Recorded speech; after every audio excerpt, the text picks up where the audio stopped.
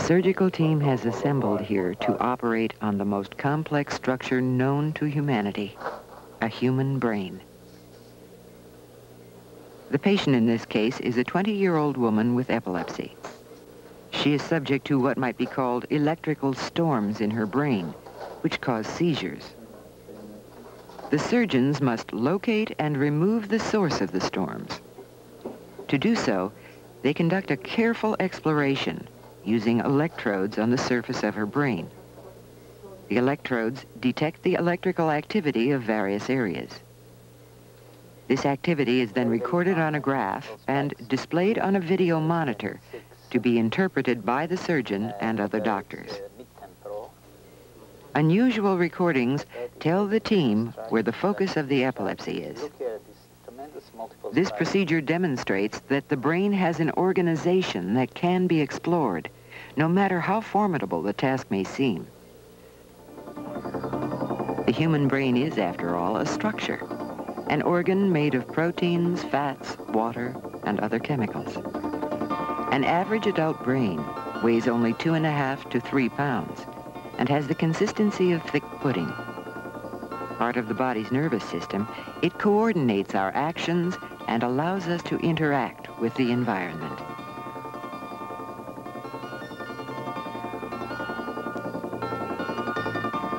The fundamental working units of the brain and nervous system are cells called neurons.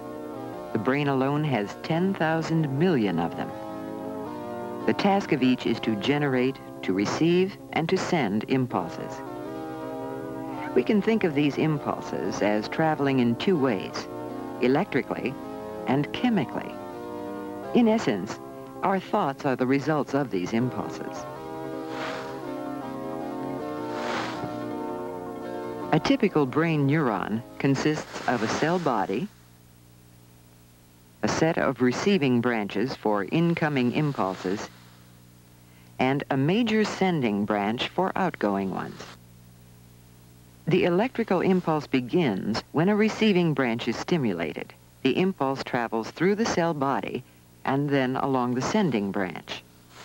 When it reaches a junction with another cell, it stimulates the release of a chemical transmitter.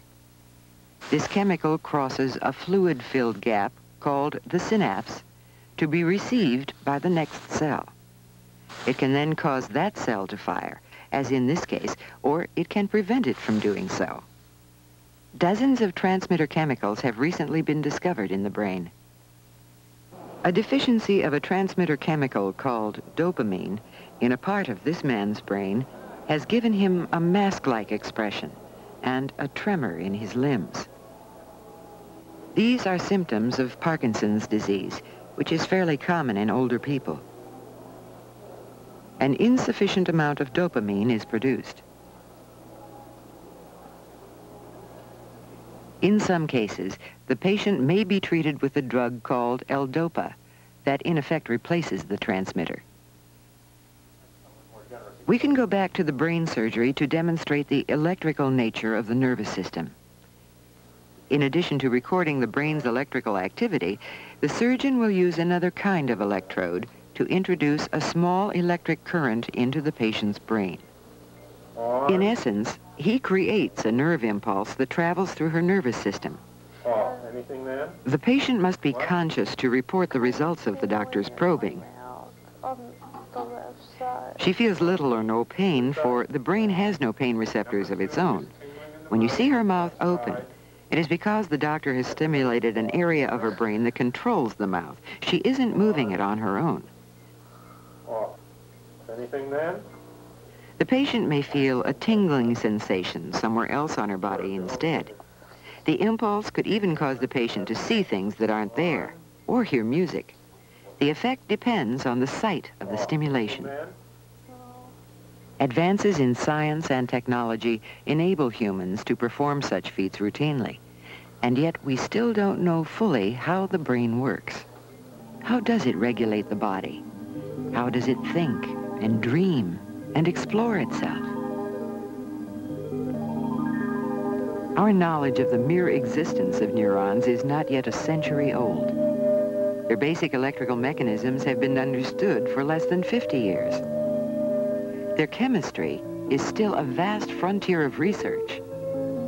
The task of exploration is further complicated because the brain's parts are not as clearly visible as our illustration shows. In fact, the brain is densely packed. The neurons are supported by other kinds of tissue that regulate the brain's chemistry and supply the neurons with nutrients.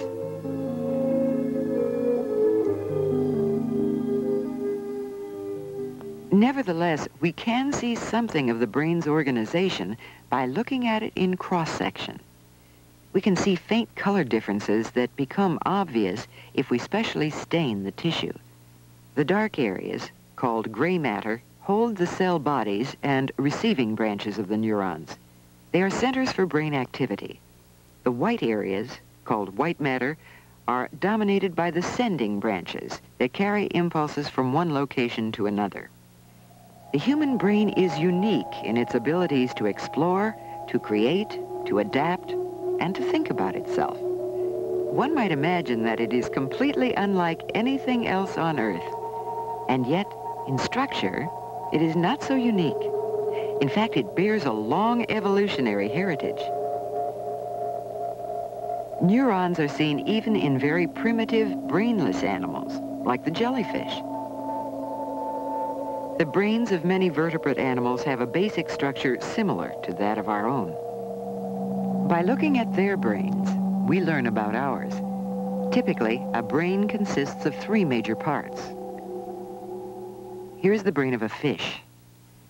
It has a part called a brain stem, it has a cerebellum, and it has a cerebrum. This is a very primitive brain. The crocodile is a more complex animal. Its brain is larger in proportion to its body. But it too has a brain stem, a cerebellum, and a cerebrum. A goose is more complex still. Brainstem, cerebellum, cerebrum. The intelligence of an animal species depends largely on the size of its cerebrum in relation to its body.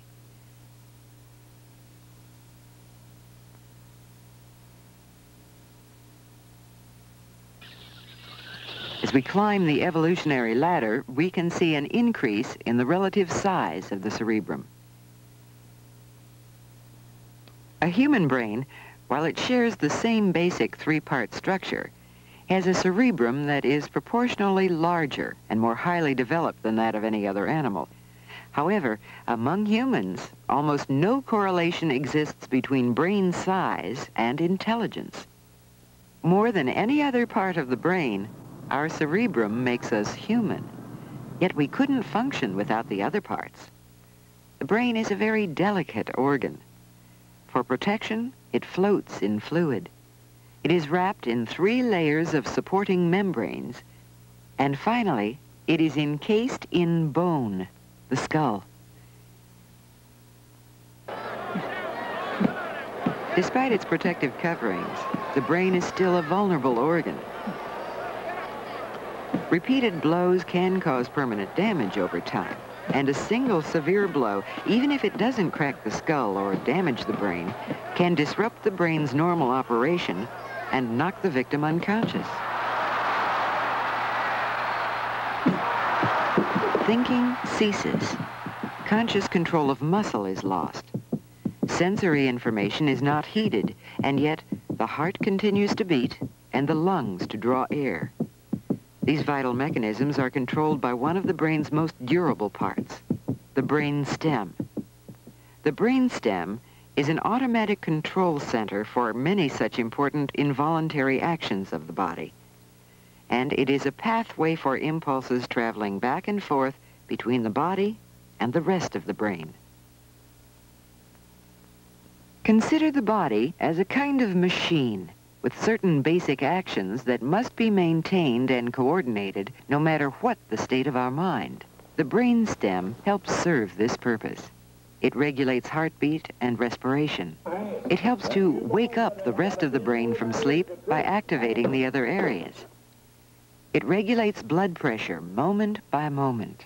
If it failed to do so, we would faint every time we stood up. It controls certain reflex actions, such as blinking, and the adjustment of the eyes to varying light. It guides involuntary actions necessary for eating, such as the production of saliva and coordination of the muscles used to swallow. We are then free to think about other things, but it will not allow us to neglect the body's basic needs when the time comes. For example, if food goes down the wrong way, the brainstem will force us to cough. If the brainstem is damaged, the repercussions can be severe: paralysis, coma, death.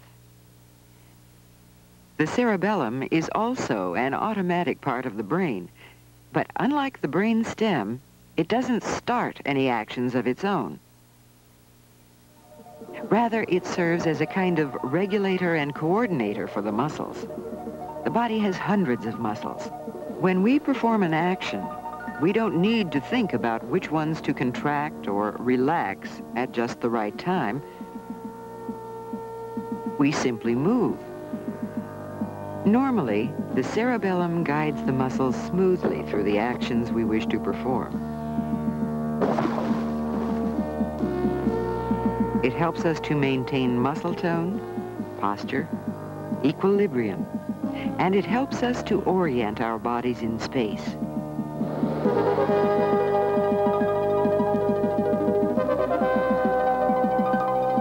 It seems to work by comparing nerve impulses from all over the body and brain to ensure that our muscles are doing what we want them to do.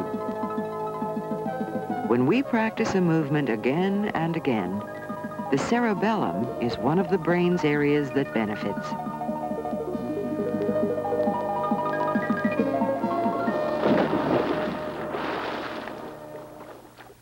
This woman has multiple sclerosis, a disease that in this case prevents her cerebellum from coordinating the muscles of her body.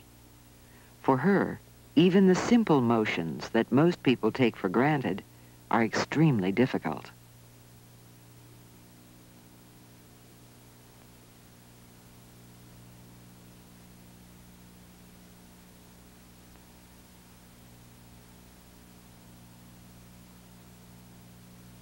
The cerebellum, like the brainstem, is automatic. These structures perform their tasks whether we think about them or not. Voluntary actions are created by the cerebrum, a structure so complicated it remains largely a mystery. When examined anatomically, three major areas of the cerebrum are seen. The innermost parts are sometimes considered part of the brainstem. Like the brainstem, these parts are automatic control centers for certain essential functions, such as the regulation of body chemistry, of sleep, of appetite, of body temperature, and more. Impulses from all over the brain and body pass through this area, which acts as a kind of relay station.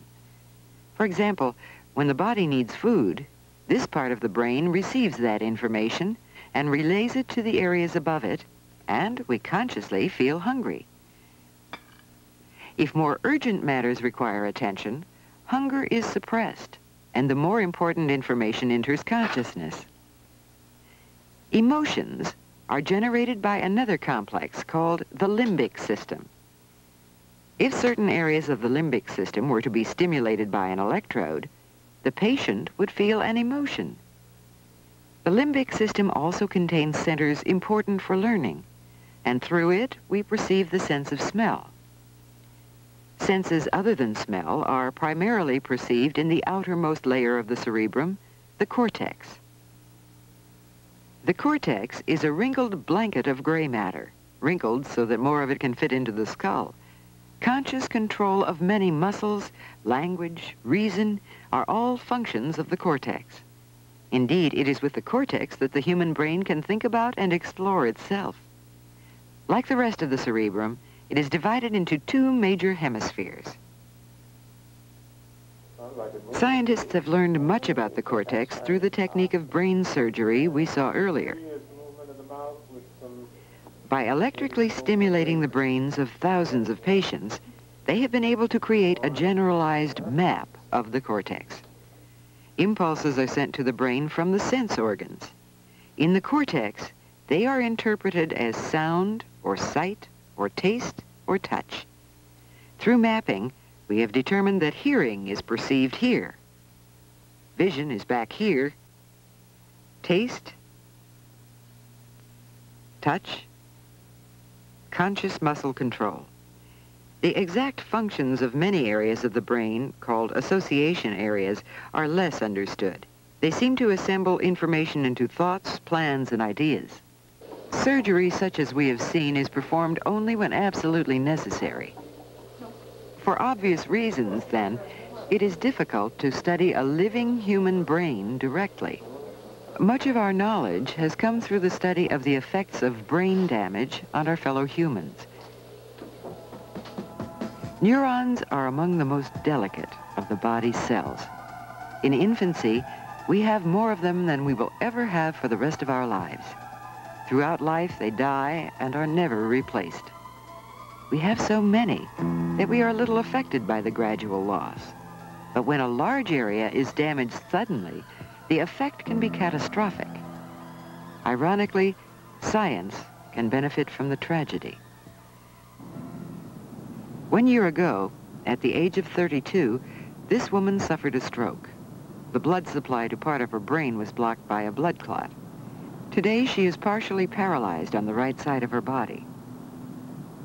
The damage occurred in this area, where certain muscles are consciously controlled on the left side of the cortex.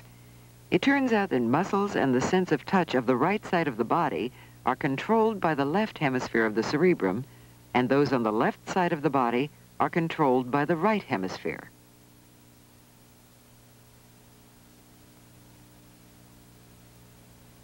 The nerve pathways cross in the brainstem.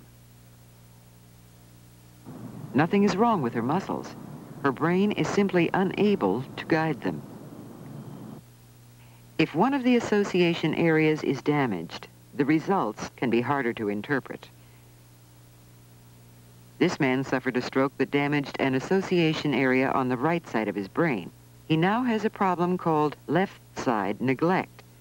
It's as though he forgets that he has a left side, or even that there is such a thing as leftness. His therapist works with him to make him more aware of his left side. She asks him to use both hands to catch the ball. For a short time, he will comply. Some patients with more severe damage to this area will actually deny that they have a left side. They might say that the arm belongs to someone else who is playing a trick on them.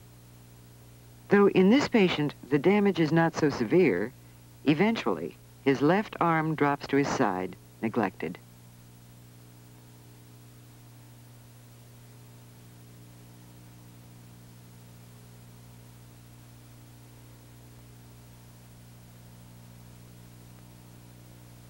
Because the hemispheres of the brain look symmetrical, one might expect that they function equally.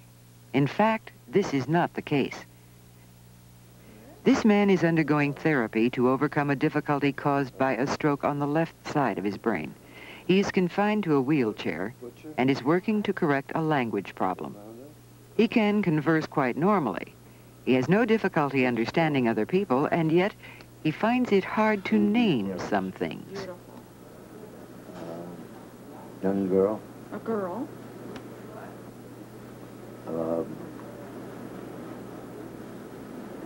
Can you think of what letter that starts with? That's a poplar. Oh, excuse me? Poplar. A poplar. The brain has two major language areas. They are usually located in the left hemisphere of the cortex. Damage to a part of either of them can result in very specific language problems, such as the one we saw. If the damage had occurred in the same place in the right hemisphere, there would probably be no language difficulty. T? T. Teddy bear. Good. Roll. Bye. Good. One of the most remarkable and instructive cases of brain damage began in the autumn of 1848. One day, a Vermont man named Phineas Gage was working with blasting powder in a quarry. Using an iron rod, he tamped the powder into a hole in the rocky ground. The powder ignited and shot the iron rod straight through his head. The rod entered here, passed through the front of his brain, and then out. It seems almost a miracle, but Phineas Gage survived, despite the violent destruction of a large part of his brain. To a stranger, he may even have seemed normal, but to his friends, he was a different man.